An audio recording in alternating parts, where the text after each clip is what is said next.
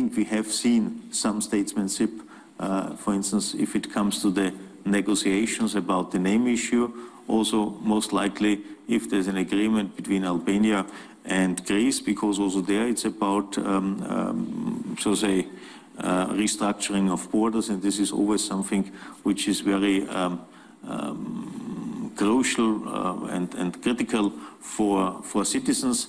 So here we need statesmanship, but we also need statesmanship to understand that there must be some changes in societies. There must be some changes in mentalities in order to make really progress on the way towards Europe.